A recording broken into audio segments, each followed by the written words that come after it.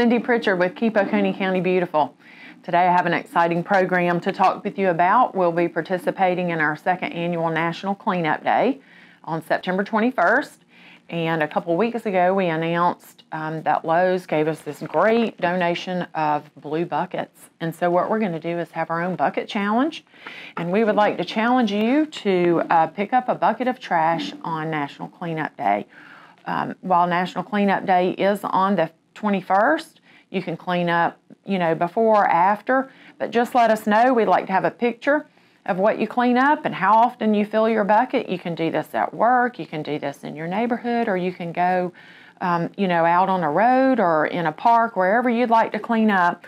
But we'd just like to see how many buckets we might fill and maybe some of the interesting items you might find when you're out doing a cleanup. So it takes everybody to help us on National Cleanup Day, and we would certainly appreciate you participating.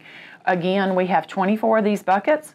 We'll roll out an announcement next week where these buckets will be available, and the first 24 groups or individuals who would like to have one of these buckets for Cleanup Day, we're going to provide the bucket and to give you some bags in hopes that you fill your bucket several times. And we'll also have a grabber. We like to use the grabber for safety reasons. We don't want you reaching down and picking up anything with your hands. So be looking for the announcement and help us to keep Oconee County clean and beautiful by taking part in our bucket challenge. Thank you.